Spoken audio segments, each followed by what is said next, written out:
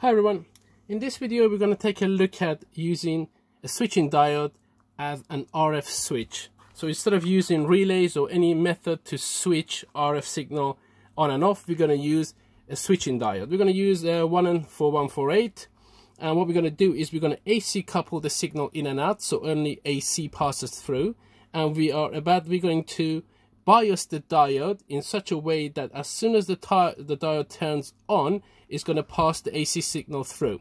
The simplified circuit looks like this. So our signal is AC coupled in and out, and we're going to use a control voltage to turn this switch on and off. Just like a relay, you're going to use a voltage to magnetize the relay, and the contacts will obviously get contacted and you get the signal passed through. This is a test circuit we're going to use. We're going to use a 555 as a one-shot timer. So we're going to press a switch, and the 555 is going to stay on for a certain amount of time set by the RC, the resistor and the capacitor values here. And then we're going to have our heart of the circuit, which is the RF switch, the 34148 diode here, and is biased by the output of the 555. As you can see here, via 5.2K resistor and a switching diode on the output, so we don't get anything going back into the 555 in case things go wrong. So that way it just switches on and off. And we got a LF357 set as inverting amplifier with a gain of about 20, 21, 22, and we're going to see the output. So we're going to probe the input right after the first AC coupled capacitor. Then we're going to look at the output of the diode, AC coupled right after the end, and we're going to look at the output of the amplifier to see what kind of signals do we get. So that's the circuit. Let's put that away, and let's bring the circuit into the shot, as you can see here. So what we got here, we got a set of probes, we got our signal coming in here, and this is our switching diode here. We got our 555, we got our switch here, we got an LED just to show that the 555 is on, and then we're going to look at the AC coupled signal which is going into the diode. We're going to look at the output of the diode, and we're going to look at the output of our operation amplifier. So let's just set the voltages up. We're using plus and minus about 15 volts to set everything up. So make sure don't blow things up because there's a lot of wires to connect. Let's turn our signal on, and over here, and we can see by pressing that we get our signal going in. Okay, now let's look at a scope. There's the scope. Okay, everything is AC coupled, so it's going to be wiggling around. So the purple trace at the moment is not obviously. Let's see what we're doing here. Let's bring it down. Let's put it up here. Okay, so what is the purple trace? The purple trace is the input of our signal. So this is what we're getting from the signal generator.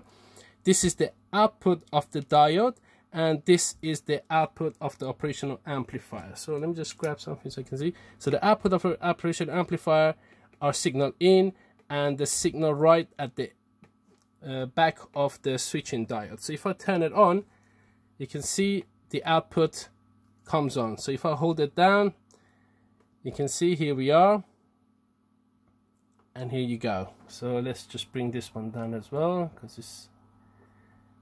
So we can see this is the output of our operation amplifier, and this is the input signal, and this is right at the end of the diode basically. So if I let go, you can see the only signal coming in is which is our signal coming in, and we get nothing at the end of the diode, and we get nothing of our operation amplifier because the diode is not biased, so it's basically turned off. So as soon as we turn the diode on, operation amplifier on, this is our signal, and this is the output of our switch. Very neat little circuit. Instead of using basically relays, we use diodes to switch our signal on and off, which is a very elegant and nice way of turning signal on and offs. Well, let's just look at our okay, let's just have a look at the viz of our circuit again. So here we go. this is good. Obviously the 4148 is good to lots of, you know, high frequencies. You can use even better diode instead of this. You can use a higher frequency diode. The only problem is once you start going into really high frequencies, then you're going to have crosstalk, so you're going to have a better circuit design. At the moment we're on the breadboard, so we're only dealing with about around 6 megahertz, which kind of okay. We're not going to have any crosstalks and, you know, signal jumping around.